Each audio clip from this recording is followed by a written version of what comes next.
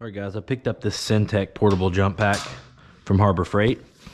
The last one I had was an EverStart from Walmart, which worked pretty good as a jump pack. I mainly used it as a battery bank, to be honest, but I ran over the air compressor cord, so the air compressor was useless, and then the battery finally died after a couple years, so I was really in need of something else.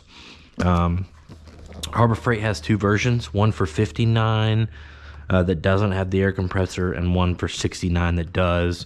And I was kind of looking at those, and I was like, man, for $10, if that air compressor comes in clutch, you know, 2 or 3 times over the life of this thing, then it's worth it.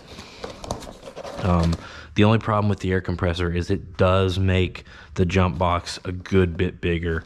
The jump box without the air compressor was like half this width. Let's see what we got in here. Oh, it's definitely fairly heavy. Oh, does it have a work light on it too? Looks like it does.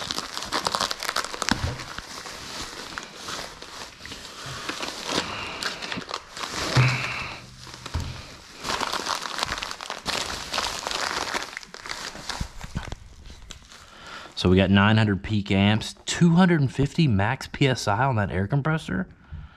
That seems kind of crazy for an air compressor this small. So if you get just the jump box, guys, it won't have any of this back piece that holds the air compressor. It'll just be this. So it's definitely a lot smaller, but yeah, so there's all kinds of signs on it that say charge fully before use, or anytime the yellow light's on, or after every jump start, or at least once a month.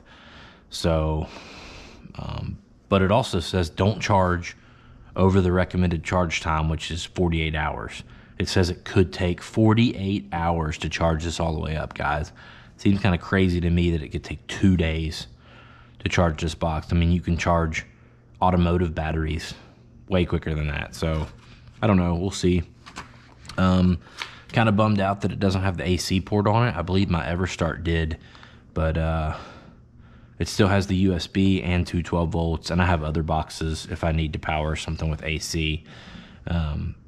This box is really going to be just used mostly as an emergency jump box. 900 peak amps should do anything I need to do. Get back here. There's the charge port. It's got this little like cover for the on-off switch, which I've never seen on one before. I could see that annoying me and me ripping it off. It's got the gauge right there for the air. You get into your air stuff right here. This is what I ran over on my EverStart. I actually left this hooked up to my wheel and then started to back the vehicle up, and it wrapped it up and broke it.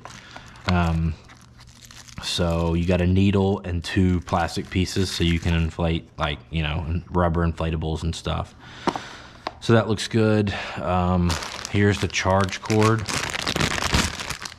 I don't know if I lost the one that came with my EverStart, or if the EverStart didn't come with one, or what, but I had to use a regular like extension cord with that forever. And let me tell you, not all cords will fit all the way onto these prongs. Like, see how this one's made? Like it fits okay, but not all of them will fit. So that made it kind of a pain. So I got to make sure I do not lose this one. Yeah, so the clamps are nice. They're a rubbery plastic feel, but there is a lot of rubber around the copper clamps, which can sometimes make it a pain to get in tight areas or on small clamps. But I don't think they'll be too bad.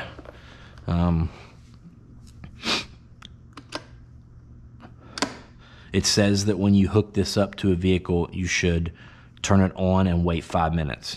It says if you don't wait 5 minutes, the vehicle won't start. So I guess it's just trying to do a little charging before, it just wants you to charge it a little before you hit the start button.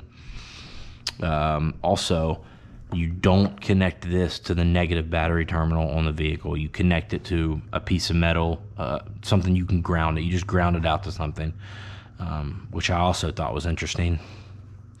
USB port. It doesn't tell you the amps. It probably tells you somewhere in the instructions, but yeah, I'm gonna get this thing charging, and after I use it a couple times, I'll do another video, keep you guys updated. Thanks for watching. See you in the next one.